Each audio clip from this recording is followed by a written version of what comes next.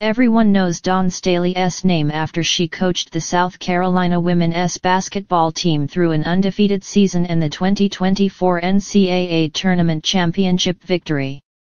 However, the retired WNBA player was a star well before her recent victories.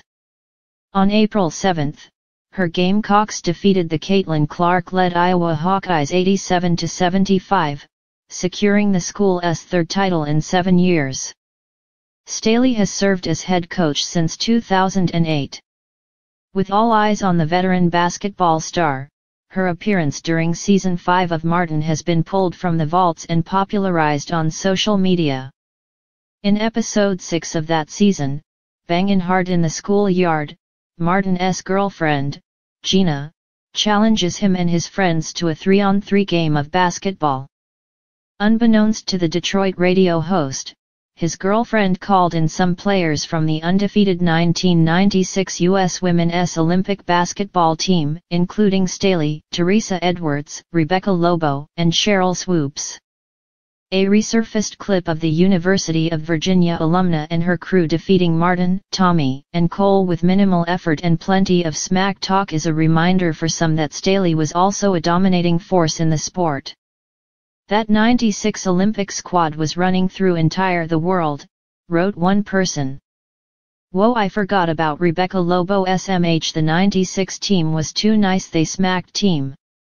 It's crazy they talking about how good girls are now. Martin had them beating him back in the 90s. Martin was before his time. Slim, read a second comment. Let this one Martin episode serve as another tribute to the phenomenal Dawn Staley. pic.twitter.com Zayoxbanu9 a third individual said, "Brew, I was crushing on Dawn so tough in this episode." While a fourth fan reiterated that Martin was ahead of its time, seemingly acknowledging the resurgence of interest in women's basketball at both the collegiate and professional levels.